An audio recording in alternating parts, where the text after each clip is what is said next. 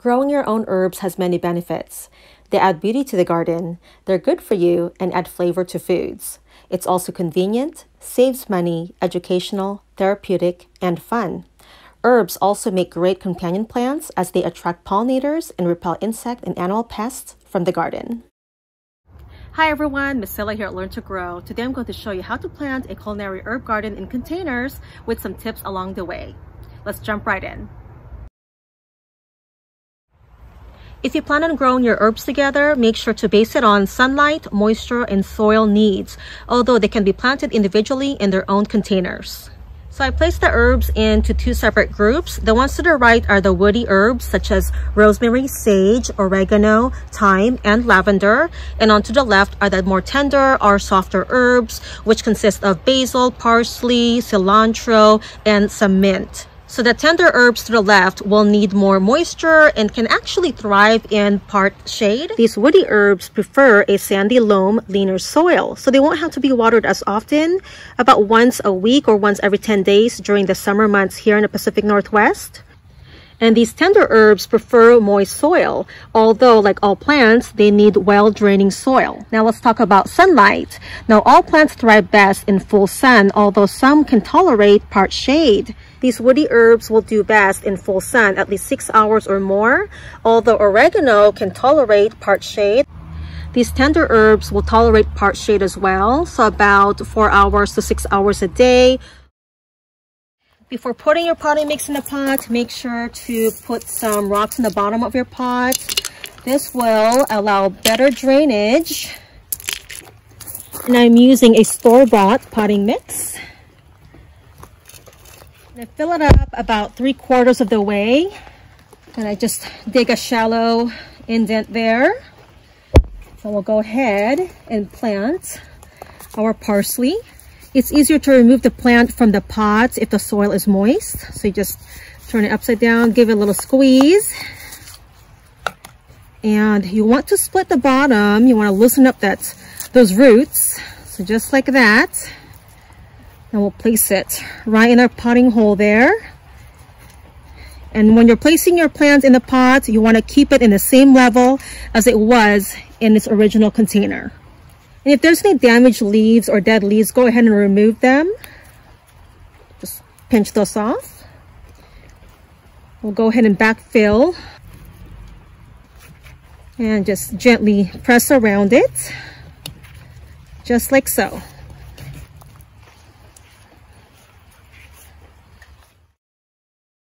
Now I'm going to plant the woody herbs together. So I've got my rosemary. Again, same thing with the roots. Gently split that in half, just like so. I'll plant it towards the back. Backfill it. Gently press down.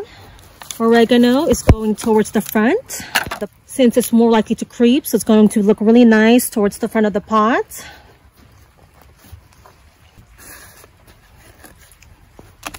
Got our thyme.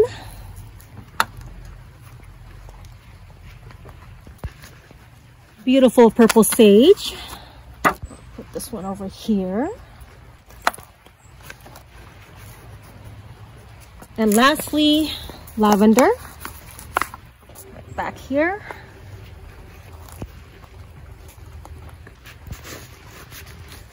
If you like, you can place your plant labels in the container. Thyme, lavender. This is the orange mint, such a beautiful plant. If you decide to grow any of the mint plants, it's best to put them in a container. If you put them in your garden, they will take over. They tend to grow these runners. Show you. There's a runner here and there, so they spread sideways. And it's even better if you can get them into a window box style container because they grow sideways. This pot's okay for now. I can always transplant it later.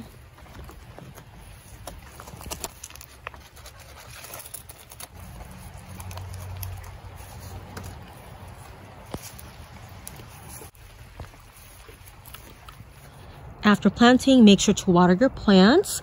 Now I'm going to lightly water them today because we are supposed to get a lot of rain in the next couple of days. Also, when watering, try to get the water onto the soil as there might be disease-causing pathogens that can splash up onto the leaves of your plants.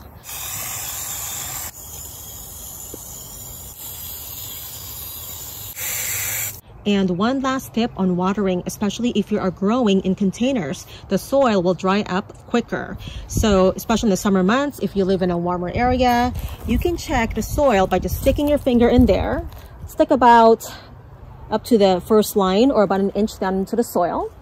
And you'll be able to tell if it is dry or moist. And obviously just water the soil so the soil is moist. So that's a good way to indicate if your plants need to be watered. Now let's talk about fertilizing. Since I use the potting mix that contains organic compost and worm castings, there is no need to fertilize for the season. In fact, herbs get most of their energy from the sun, so it is best to plant them in full sun if you can, at least 6 hours or more. Now some of these herbs are perennial, which means that they will come back year after year, such as the oregano, rosemary, sage, thyme, lavender, as well as mint. Also, some of these perennial herbs are pretty hardy and can tolerate temperatures below freezing. Now that we have the herbs planted, we're going to go over some pruning tips and also take a walk in the garden to show you the other varieties of herbs that I'm growing. Here are some rosemary plants that I'll be pruning back. So when you're pruning your herbs, you can prune up to 1/3 of the plant, no more than 1/3, because you can actually shock the plant and it can potentially die. So when you're pruning, you can prune just the tops, and that'll keep your plants compact, improve air circulation so it can prevent diseases. And also, it'll encourage new growth, and your plants can become more bushier if you like it to be more bushier. It'll actually accelerate growth and it'll produce more foliage for you that you can harvest or even propagate. So I'm going to be pruning back just the tops of these plants, and that'll keep it from becoming top heavy because they are starting to fall over. So you just take your pruning shears and we'll just kind of just prune it just like that. There are actually 2 plants here, so I've got the small section done, and we'll go ahead and top this both off. So you can see how tall this plant is. It's about 3 feet tall, and pruning about 1/3 will be around here. So we'll go ahead and start pruning that off.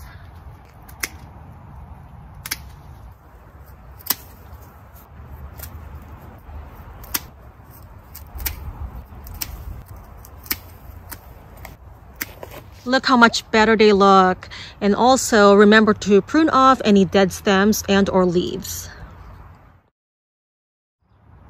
Keeping your herbs pruned back consistently not only maximizes your harvest and promote new growth, but will also prevent your plants from going to flower and seed. When your herbs start to flower, they start to taste bitter or even lose flavor. If you decide to let them flower for the pollinators, just make sure to cut back the spent flower stalks as soon as they start to dry and before they go to seed. That way, your plants will produce more foliage for you that you can harvest in the season. All right, let's take a look at the rest of the herbs that we are growing so we can give you some more ideas. This one is thyme. Also have some lemon thyme. This is Bergarten sage. This one is lavender, just starting to blossom. Going to leave them for the bees, and as soon as they dry up, I'll be cutting back the flower stalk. And you can cut them back all the way at the base of the stalk.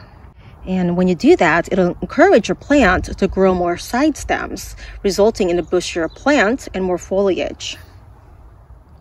This one is lemon balm, and never let this go to seed. They will spread and take over your garden. This one is oregano. And one thing about planting your herbs in the ground is spacing them out at least 24 to 30 inches apart.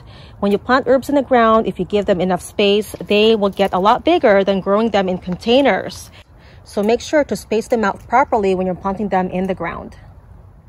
This one starting to emerge is pineapple sage. Its bright red trumpet-shaped like flowers attracts hummingbirds and butterflies. And it does have a reminiscence of pineapples. Here are some chives, and also you can divide them on its second season to get more plants. This one is sweet chervil, and it tastes like sweet licorice. Love the foliage on these, similar to fern. Here are some cilantro or coriander seedlings that self-seeded from last season. If you decide to let them go to seed, just make sure that you can manage that area or you'll be pulling them out like weeds. Here are some mint, and you have to have some mint if you're going to plant an herb garden. This one is bay leaf or laurel tree, which can grow up to 23 feet in height into a big shrub. But remember, you can keep your plants compact by keeping them pruned back. This one is broadleaf sage, another common culinary herb to add to your kitchen garden. And I also love the violet flowers, and so do the bees. Just make sure to cut them back as soon as they dry up, so that way it'll promote new foliage growth for you that you can harvest. Remember to prune your herbs every few weeks during the growing season to encourage healthy growth and prevent flowering. Pruning will also help control their size, keep their shape, and prevent suffocation of neighboring plants, which can slow down their growth tremendously. And one last tip, the best time to harvest herbs is in the morning. They will contain the most essential oils. And if you're drying them, try to harvest right before they bloom. This is the stage when the plants will contain the most essential oils. And remember to save some of your trimmings to propagate for more plants to share or freeze and dry to use later. I hope that you found this video helpful and inspire you to grow your own herb garden. Thanks for watching. Have a wonderful day and happy gardening.